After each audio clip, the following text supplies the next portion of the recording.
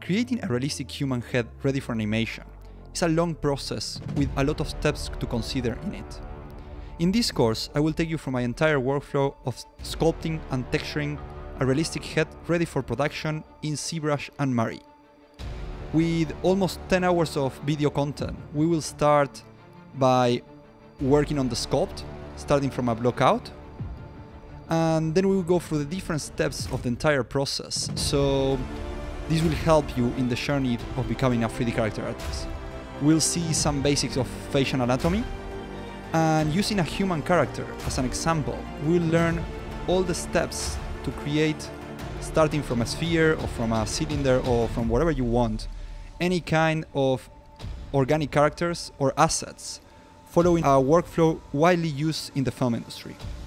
We'll learn how to do a manual topology in Maya and some of the basics of what makes a good topology. After having our mesh in a good position and after sculpting a bit more on it in Cbrush, we will jump to Maya again to work on the UVs, where I will explain you some basics of them, where I will talk about UDEMs, textile density, and some other important points to consider while creating our UVs. With our UVs done, we will jump to CWrap in Zbrush and we'll project our Texturing XYZ maps.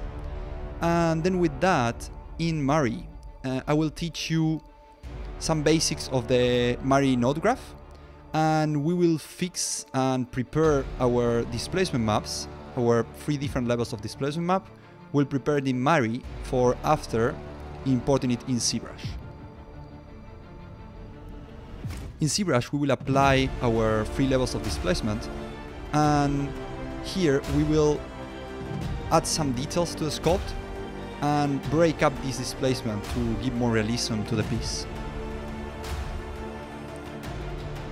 With our UVs done, and after doing everything in Cbrush, we will jump back to Mari, where we will project our diffuse map, and we will learn 2 different workflows. One that will be with normal photo projection, and one will be using Texturing XYZ.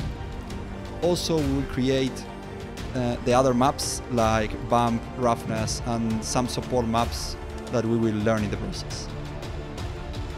After having all our texturing done, we'll go back to Cbrush, where we'll give that final details, and using the diffuse as a base, we will give more realism to the piece while sculpting and improving the texturing work that we did in Mari. This is the second of a full series of tutorials where we will learn the entire process of character creation. And we will create this character with his hair and all his props also.